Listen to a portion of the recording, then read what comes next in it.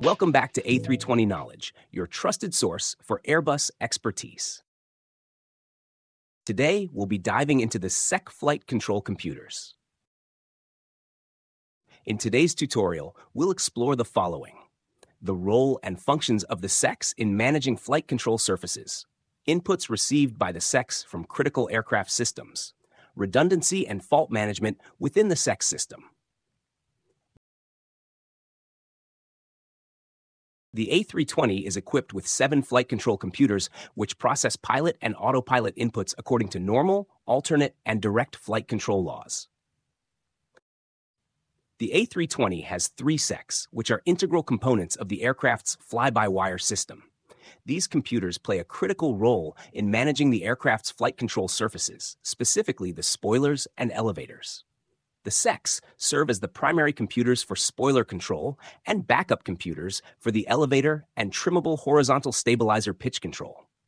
Notably, SEC 3 does not serve as a backup for elevator and THS control, distinguishing it from the other SECs in the system. The SECs receive and process inputs from a variety of sources. These inputs include data from the Air Data Inertial Reference System, which provides essential flight parameters such as airspeed, altitude, and aircraft attitude. The slat flap control computers contribute information regarding the positions and operations of the slats and flaps. The Landing Gear Control Interface Unit supplies data about the status and positioning of the landing gear. Additionally, the SECs utilize inputs from the radio altimeters, which measure the aircraft's altitude above the ground, and accelerometers, which detect changes in the aircraft's velocity and orientation. 2 flight control data concentrators acquire data from the SECs and send it to the electronic instrument system and the centralized fault display system to be displayed to the pilots.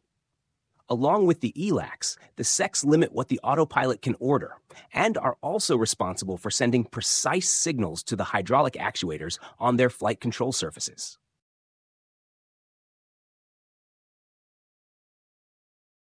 The SECs are allocated specific responsibilities for managing spoilers across the wings.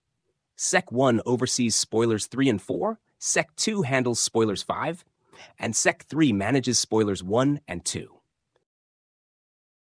The SECs serve as a backup for processing all of the side stick commands in the case of an ELAC 1+2 fault. The system also shifts the entire pitch control to either SEC 1 or SEC 2, depending on the status of the associated circuits. Control shifts to SEC 2 when the left elevator is supplied by the green system and the right elevator is supplied by the yellow system, whilst control shifts to SEC 1 when both left and right elevator are supplied by the blue system. If a single elevator fails, independently of other failures, the SECs take control of the elevators over the ELACs in alternate law. The operation of the auto brake function relies on the availability of at least 2 operative SECs. This requirement stems from the fact that auto brake activation is tied to the deployment of the ground spoilers. Similarly, the deployment of reverse thrust is contingent upon receiving the thrust lever angle signal from at least 1 SEC.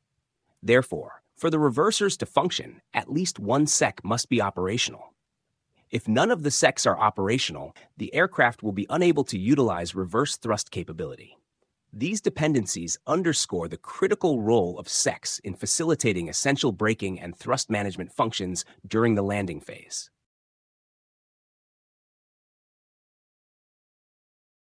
The SECs play a crucial role in monitoring the flight control system for any faults or abnormal conditions. They continuously check the system's sensors, actuators, and other components for proper functioning and alerts the pilots in case of any failures. In the event of a SEC malfunction, the ECAM procedure instructs the crew to first attempt to reset the affected SEC by turning it off and then on. If this reset attempt fails to restore functionality, the SEC is switched off to prevent any potential erroneous inputs that could affect the flight controls. Unlike failures in the ELACS and FACS systems, which prompt backup computers to assume control, a SEC failure results in the loss of control over the associated spoilers. In the event of a SEC failure, the spoilers it governs are automatically retracted to prevent potential flight control issues.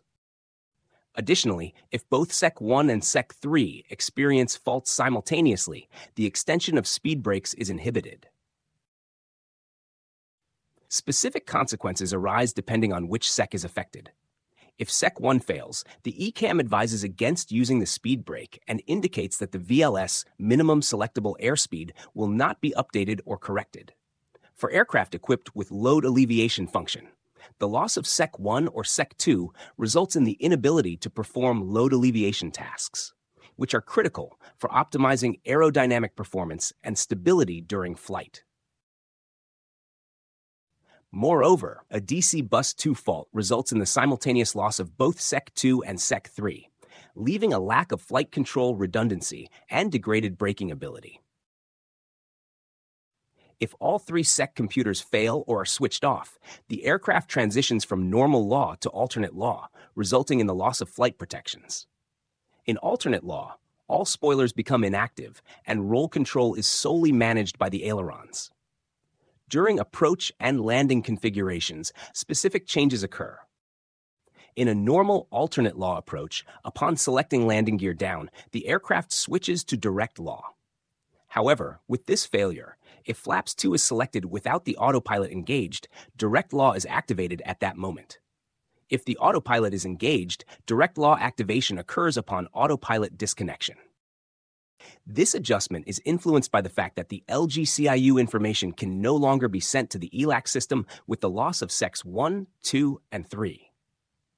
Pilots must consider these operational changes during the approach briefing to help avoid startle. Thanks for tuning into this tutorial on the SEC flight control computers.